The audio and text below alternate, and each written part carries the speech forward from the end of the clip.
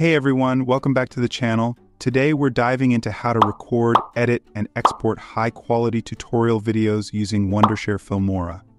Whether you're creating short-form content for Instagram or long-form tutorials for YouTube, this step-by-step guide will cover everything you need to know, so make sure to watch until the end to catch all the tips and tricks.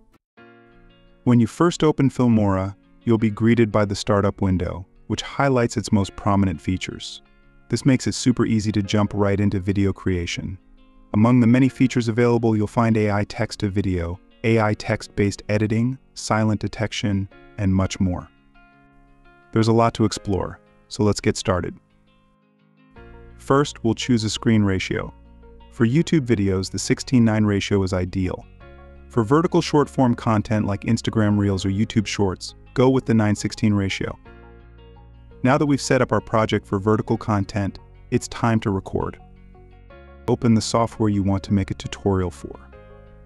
Since I create Adobe Photoshop and Adobe Illustrator tutorials, I'll open Illustrator and select the new file option. Next, go to Mobile Document Presets, click on View All Presets, and choose the Google Pixels 1080 by 1920 ratio document. Hit Create. Minimize the screen and adjust it until it fits on the artboard.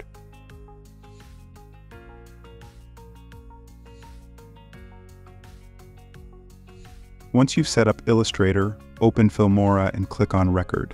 Select Record PC Screen. Filmora will automatically minimize and bring up the recorder. Adjust the green rectangle to fit the Adobe Illustrator screen for vertical recording. You can also choose to record your mic, system audio, and webcam while recording the screen. Once you're ready, hit the record button. The recording will start after a 3-second countdown. While recording, you can go ahead and work on your tutorial.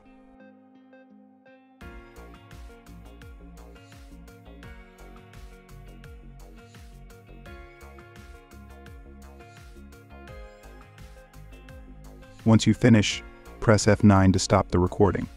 This will bring you back to the main project interface, where your recorded video is automatically imported. Drag the recorded video to the timeline to see it in the preview window and start editing. Keep the project settings on the pre-created ratio. You can also import other media from your computer, like background music and images. When you drag these media files to the timeline, audio content will appear in audio tracks, showing waveforms over time. Visual content will be in video tracks, complete with thumbnails and sound waveforms if your videos include audio. If you want an image to appear throughout the entire video, stretch it fully along the timeline. Adjust the icon and place it where you need it. Click and drag on the timeline to zoom in and out. And move through time using your mouse wheel while holding down the Alt or Shift key. The video preview in the top right corner shows the timeline content where the red marker is placed. Click on the timeline or drag the marker to check different frames as needed. You can also press J for reverse playback, K to pause, and L to play forward. Next, we'll make cuts to remove any extra parts of the video. Drag the red marker to where you need to cut. For example, if there's a part you don't want in your video, place the marker on the timeline and click the scissor icon, or press Ctrl B to split. Click on the split part and hit the delete button. Then, click on the empty space and click the cross button to remove the space completely, so the other clips will fill in. After removing the unwanted parts, it's time to adjust the speed of the video. To add speed to any clip, right-click, go to Speed, and select Show Speed Controls. Click and hold the right top corner of the clip and drag it to the left to increase the speed as needed.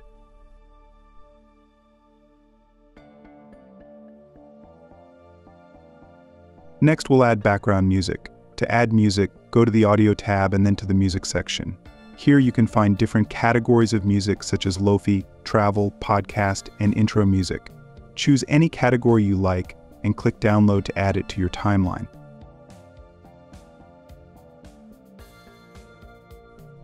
You can click the plus icon or just drag it to the music timeline.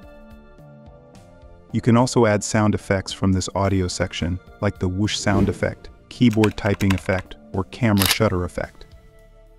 Filmora 13 even allows you to create your own music using its AI feature, which combines any genre, mode, or theme to generate music.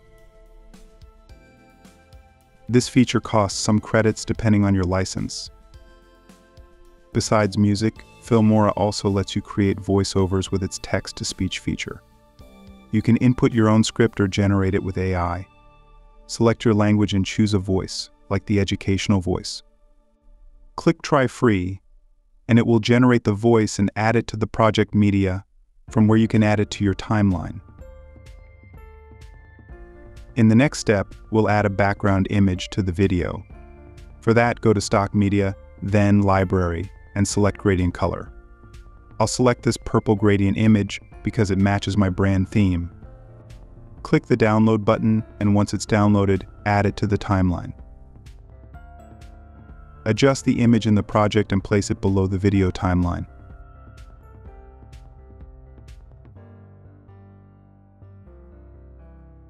Make sure to leave some space on both sides of the project so it doesn't get cut off on any mobile device. After following all these steps, it's time to export the video. Go to Export, change the resolution from 1080 to 2160, and from 1920 to 3840. Also change the FPS to 60 and hit Export.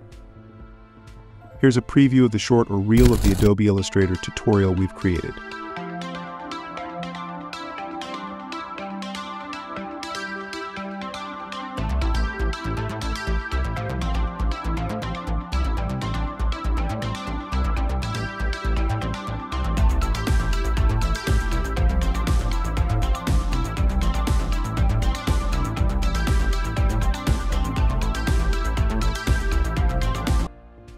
Now let's see how we can record a long YouTube tutorial video. For this, we'll set the screen ratio to 16:9 widescreen. For the long video, I'll open Photoshop to record.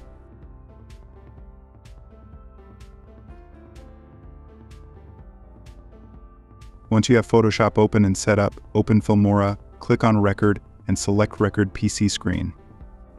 A blue rectangular border will appear on the Photoshop screen. Make any necessary adjustments, then hit the Record button and start working in Photoshop.